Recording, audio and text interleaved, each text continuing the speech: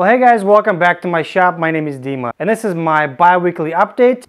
So for the last couple of weeks, I've been working on small things here and there, on and off, and I really didn't get much done as far as major productivity.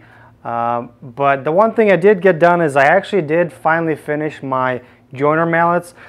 These are made out of honey locust head and the walnut handle, and I still got a few of these in my Etsy store, so if you're interested, there'll be a link down in the description so you can check those out, and if you want one, you can go ahead and purchase one. I thought about putting a leather padding on one side and leave the other side wood.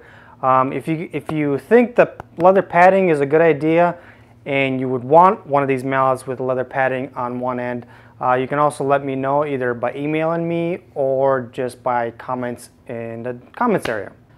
I did, however, acquire a new piece of tool for my shop, which I really wanted to get for a while, but really didn't have the funds for it. And when the opportunity jumped up for all things on Instagram, I just really couldn't pass up the offer. So I went ahead and bought the Festool CT26 dust extractor.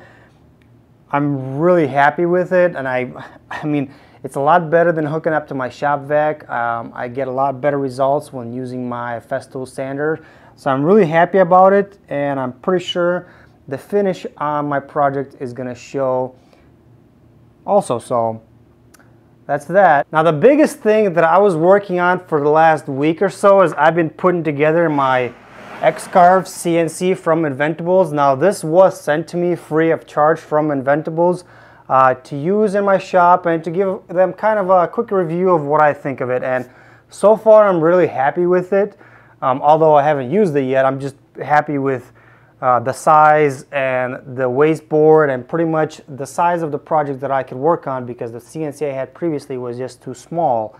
There are a few things here and there because you do have to put this whole thing together, so if you don't follow instructions like I sometimes didn't, there's some sequence of things, of operations, of things that have to be put together, and if you don't, you're going to end up taking stuff apart. So if you're buying one of these, the first thing I suggest you do is go through the instructions, read through them from top to bottom, and just make sure you understand before you just go right into it, which is exactly what I did, and I had to take stuff apart and build it twice in some spots. So hopefully within the next few weeks I'll be able to do some projects on this CNC. I'm really looking forward to it. Now the other thing is I wanted to wish Happy Father's Day to all the fathers out there, and I hope you enjoyed Sunday and spent time with your family.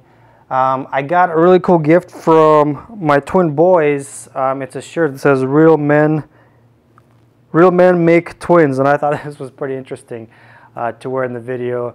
And the other shirt that they gave me was, "You can't scare me, I've got twins," and I really think that was pretty interesting. For those of you who don't know, I do have 15-month-old twin boys that are starting to get into all sorts of troubles. So the one thing I always keep forgetting to talk about is my sticker wall. Now, as you can see here, I've got a number of different stickers that I've received over the last couple of weeks.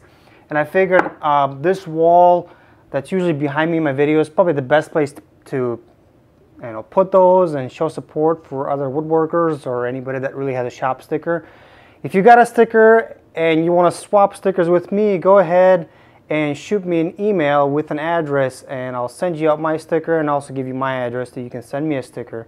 Now, if you don't have a sticker and you just want to support my channel, I've got these stickers on my Etsy store for about $2.50, I think. It's not much, but every little bit really helps support the channel.